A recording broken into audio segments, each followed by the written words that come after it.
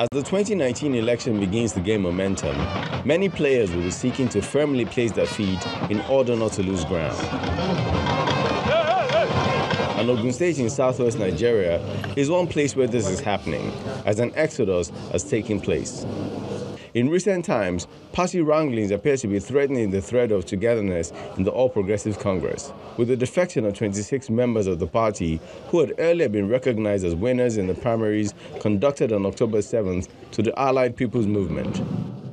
After extensive and due consultations with our elders, members, and stakeholders in the APC in Ogun State, we have come to the inevitable conclusion to seek the general mandate of our people in the 2019 elections on the platform of Allied People's Movement.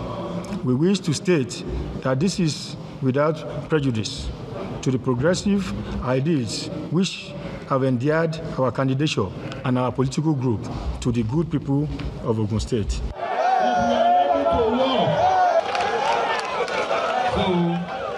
This move, as significant as it may seem, does not appear to bother the state governor, Ibikunle Amosun, who is in high spirits at this gathering with APC faithful. The governor harps on the main objective of the party, which is to retain power at the very top of the nation's political ladder. We must ensure that President Muhammadu Buhari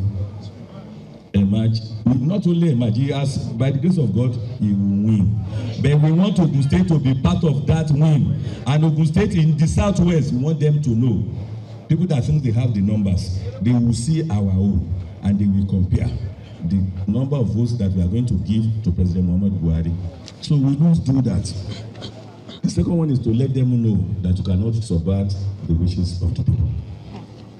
For me, what I'm seeing it, yes, it's good. Any opportunity that will make me represent my people, I will. But they don't have, they cannot dictate to us who will do it.